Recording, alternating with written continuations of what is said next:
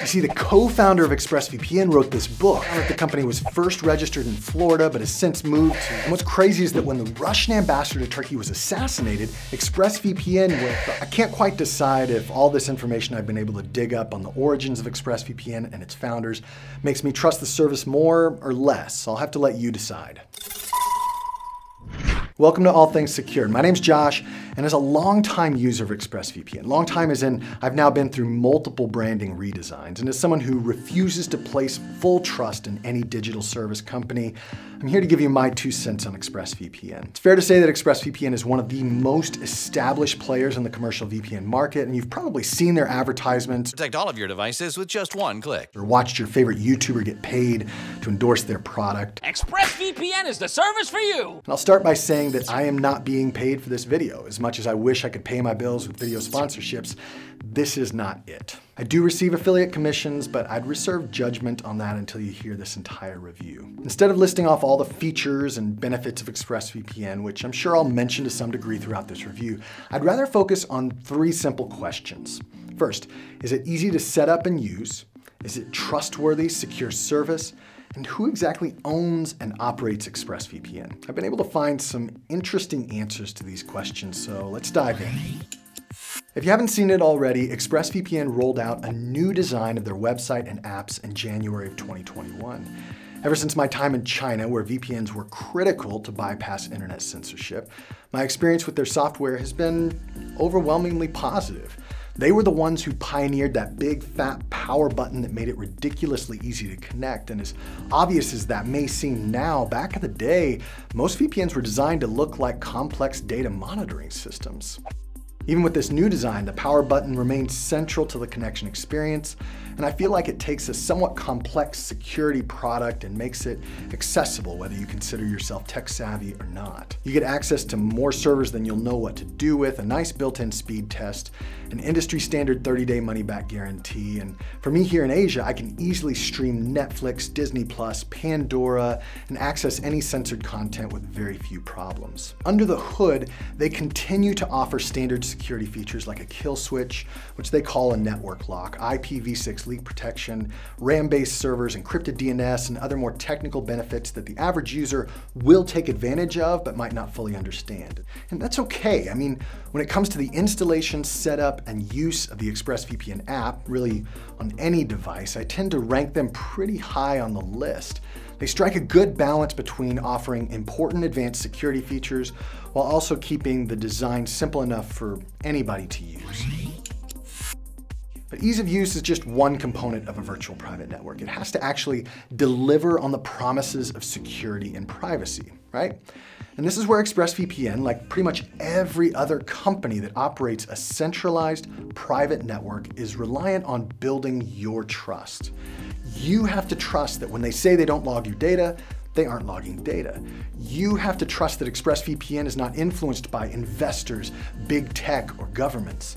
You have to trust that ExpressVPN values your privacy as much as you do. And although ExpressVPN has given me no reason to think that any of these statements aren't true, I can't stand here and guarantee that that will always be the case. And keep this in mind no matter which VPN you choose.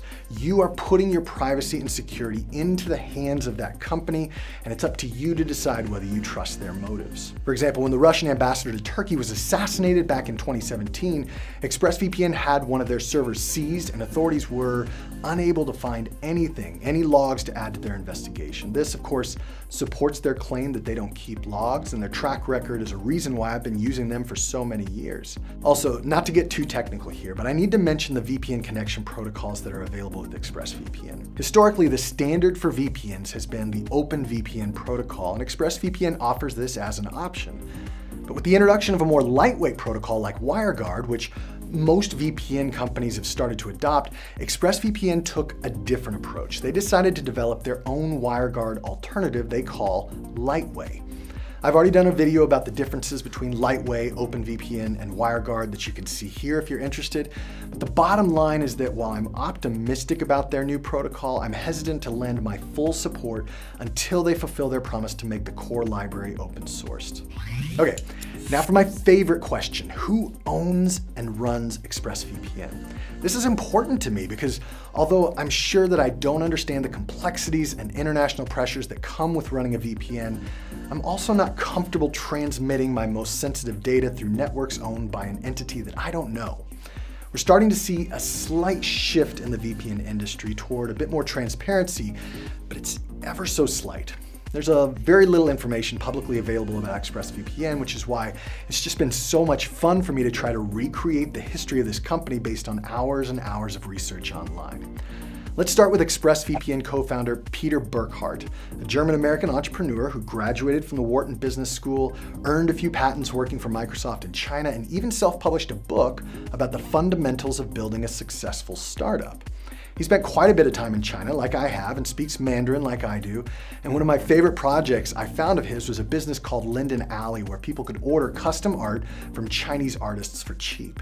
Anyway, it wasn't until he met fellow Wharton alum Dan Pomerantz in 2009 that ExpressVPN was born. Now, Dan is much harder to dig up information about, so kudos to you, Dan. But together they entered the market at the perfect time with the perfect combination of good software and innovative marketing. Now, most people don't know that they first registered the company in Florida, of all places, at least according to the early versions of their website's terms of service. And they remained a US company until sometime in late 2014 or early 2015, I think. Their network was, and to some degree I believe still is, based in Hong Kong, but the company itself has been registered in the British Virgin Islands for some time now. So what does that mean for us, the end user? Honestly, not a lot, I admit. I simply believe that the more we know about a company, the easier it will be to trust them, or at least hold them accountable for how they manage that trust. Do I use ExpressVPN? Yes, I have for at least 10 years now. Is it easy to install and to use on pretty much any device you have? Absolutely, yes. Is it one of the more expensive options on the market today? Yes, this is also true. So given what I've shared with you, it's entirely up to you to decide whether ExpressVPN has earned your trust.